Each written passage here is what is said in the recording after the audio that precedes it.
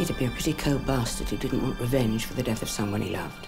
I don't think the dead care about vengeance.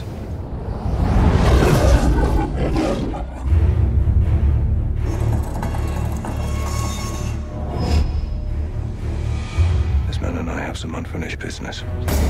The first thing you should know about us is that we have people everywhere. What the hell is this organization, Bond? How can they be everywhere and we know nothing about them? This is the world's most precious resource. We need to control as much of it as we can. Name check. Dominic Green. He's a person of extreme interest. We've already begun destabilizing the government. You know who Green is and you want to put us in bed with him. Yeah, you're right. We should just deal with nice people. Get in. All right? Careful with this one, Mr. Bond. She won't go to bed with you unless you give her something she really wants. I think someone wants to kill you.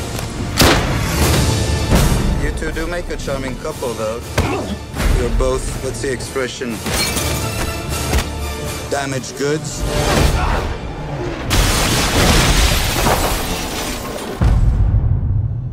Seems we're both using Green to get to someone. You lost somebody? I did.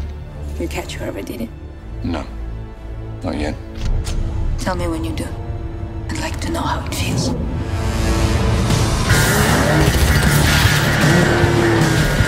I will need you to get rid of him. When you can't tell your friends from your enemies, it's time to go. Right now, I think you're the only person I can trust. James, move your ass. I wish I could set you free, but your prison is in there.